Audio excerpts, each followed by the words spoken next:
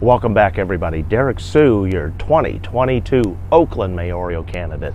As you know, Thanksgiving is just right around the corner, and a lot of us love fried turkey, deep fried turkey. Problem is that it's messy, it's dangerous, causes a lot of fire, sets a lot of homes on fire every year. So, and then you go to places like Popeyes and KFC where they have deep fried turkeys available. Well, we just checked in to Popeyes this week, and it's $60 for an 8-pound turkey, for a deep fried Cajun turkey. $60 for an 8-pound turkey. That's a lot of money. So anyway, I've been looking around for safer alternatives, and because the oil is very expensive, and it's peanut oil. So those folks that have peanut allergies can't eat a deep fried turkey, unfortunately. And then there's the fire hazard. You have to dip the turkey in slowly so you can boil off the excess water very quickly when you first put it in for cooking, and then it's about 40 minutes to an hour later that you have the turkey. But then you got to check on the constant temperatures. You got a lot of work to do on a roast turkey. Well, like I said, I found an alternative online, and this is it.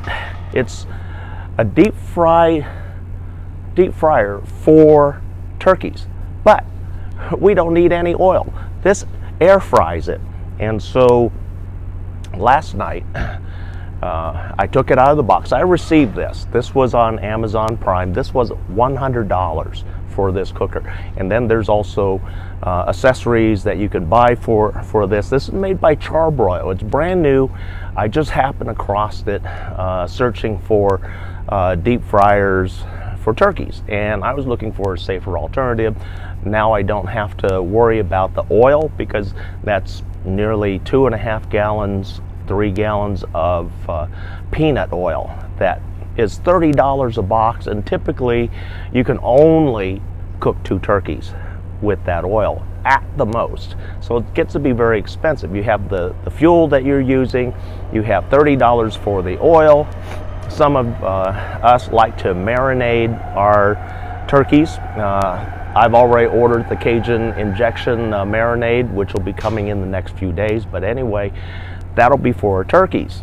And so I was looking, like I said, for a safer alternative, but also City of Oakland says that we can't have open flames. So this has no open flames. It's completely sealed. Here's a ventilation hood. So it's all screened, so it stops the splatter. You have the standard basket, which you put the turkeys in. This will accommodate up to a 16-pound turkey, according to Char-Broil.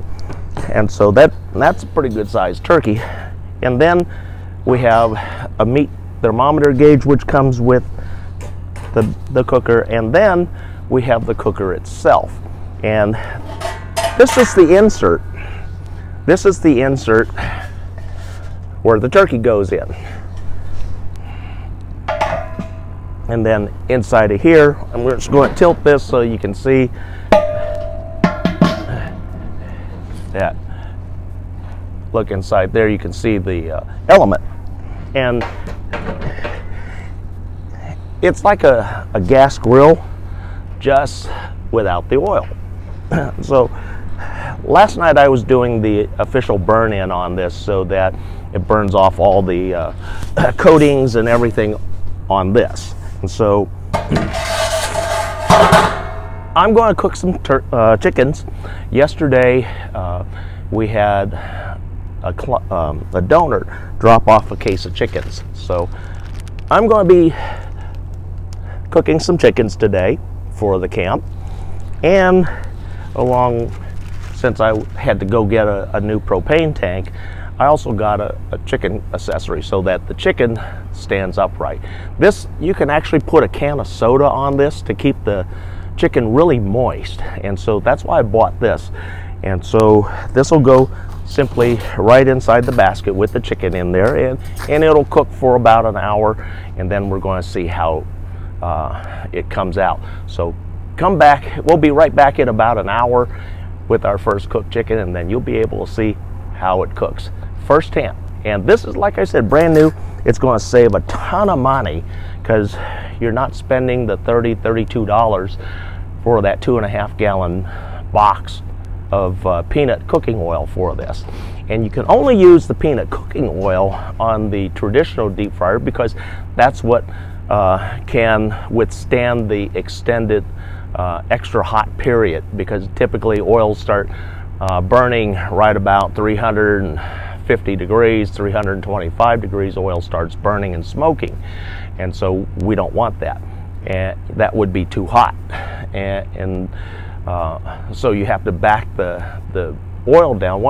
Typically when you deep fry a turkey, you get the oil up to 350 degrees, then you slowly insert the turkey into that oil, and then that's where a lot of fires begin, because if you don't slowly insert that turkey into the boiling oil, it could boil over, and then the oil that spills out goes on the flame, and then you have fire everywhere. That's why you always want to have a fire extinguisher at hand, an ABC fire extinguisher, like I last spoke about it with my fire extinguisher tools. So anyway, we want to have that available in case of fires. You may never need it. We hope that you never need it. But one of the things with this, we know we will never need it with this because we don't have any oil. It is infrared convection cooking. And so we'll be right back in an hour to show you how that chicken came out. So we'll be right back. Okay, now I've just started preheating the Char-Broil turkey fryer, and there's a light flame inside the basket it's in. It's all preheating. I prepared the chicken, and I'm going to put it, this is marinated with a soda can on the bottom to keep things moist, and then I've coated the chicken itself with some Cajun spices. So I'm just going to put this in the rack here. I'm going to put a little more spicing on the top because I wiped some off. So now the chicken is all prepared. Here it is in the basket. We're going to put it in, and we'll come back in about 30 minutes to check on it, and then we'll be back hopefully in an hour, and it'll be completely cooked and ready for eating. But then we have to check it with this meat thermometer, and so just so that you can see, it has a setting for poultry, which is 165 degrees, and so we'll be inserting that into the breast area, which is the thickest part, to make sure that the chicken is at 165 degrees before we serve it or pass it out to the camp here. But anyway, we're going to try it out. You'll see it, how it works, and then you can decide if that might be something that could be valuable for your family for this Thanksgiving. But we also can use this as a heater. I used this last night during the break-in period for preheating and cooking everything with the heat so that it gets heat normalized. And so I ran that from 4 o'clock this morning until I woke up at 7, and it was great. Inside of my shelter was nice and warm. Also, I have a grill that I can actually put on top of here and actually cook meat, steaks, and whatever else. This morning, during the while I was letting it sit, I also heated up in a pan, some water underneath, then put another pan on top, and I warmed up tamales. Yeah, I warmed up tamales. This is going to be a great little tool because the City of Oakland says we can't have any open flame. This has no open flame, even though it has a flame. So this is going to be great. We'll be back in an hour, see how that chicken is doing. Okay, it's been an hour and 15 minutes now. I've been checking it regularly. I've been stabbing the chicken breast with meat thermometer. I'm going to show you right now how hot the chicken is right now. I'm going to stick it into the breast, scraping the bone, and it's coming up to temperature right now. We've exceeded the 165. We're on to 170, so it's well cooked. It's coming down right now, but here we go. We're going to pull it out. I'm going to show you what this looks like. So here's the chicken right out of the fryer. I mean, that's a beautiful, beautiful brown color. And I put a Cajun spice on the exterior, so it's really nice. It's going to taste really good, a lot of flavor in it. So right now, this is number one. We have about a dozen of these to cook throughout the day, so this is the first one. We're going to see if it cooks consistently, and we're going to time things for an hour and 15 minutes. But so far, we're really happy. I'm really happy. This looks really crispy. So I'm going to try this out, and we'll be right back. Welcome back, folks. Derrick Soo here. We just finished our second chicken, and I put another one in to start, but I wanted you folks to see that this is consistent. It is coming out very consistent. And so you look at that, that is a beautiful, nice roast on there. Skin is well done. So we're real happy with this. And the first chicken we gave to one of the residents, and he said it was one of the best chickens that he had in recent times. So we're real happy with that it's come out really well. So I do recommend this because it's saving a lot of money. It's safe, produces a lot of heat. You can cook meat roasts in here. I've been reading the book on this. We can do roasts. We can do pork, beef, big chunks of meat.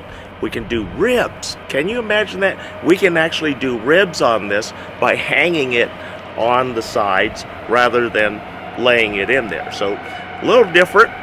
Not going to have the smoky taste, but yeah, this is an option that's new, and I really like it so far.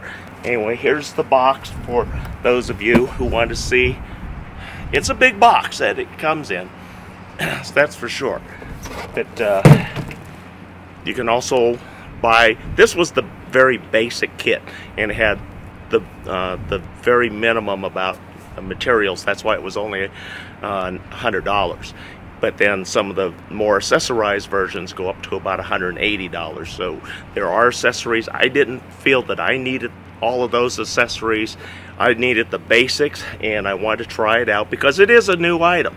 And yeah, somebody's got to try it out, see if it's worthwhile or not. I say that it is worthwhile, and you should try it too. So stick with us. We'll be right back.